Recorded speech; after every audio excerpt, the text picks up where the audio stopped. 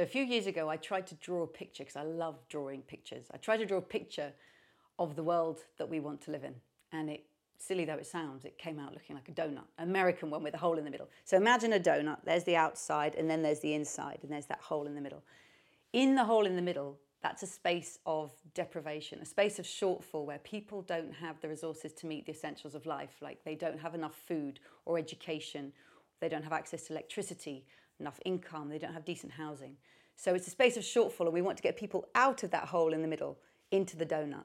But we want to do that for the whole world, making sure that we also don't go beyond the donut's outer crust, because that's a space of ecological overshoot where humanity puts more pressure on the planet than the planet can take, and we start causing climate change or massive loss of biodiversity.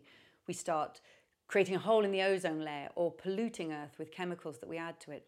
So we need to both get people out of deprivation and poverty, but also protect Earth and protect these fundamental life-supporting systems that keep us alive.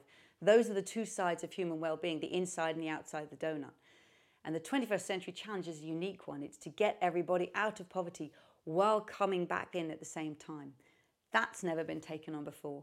And that's partly why we need to rewrite economics, because it's a completely new way of looking at what human well-being is.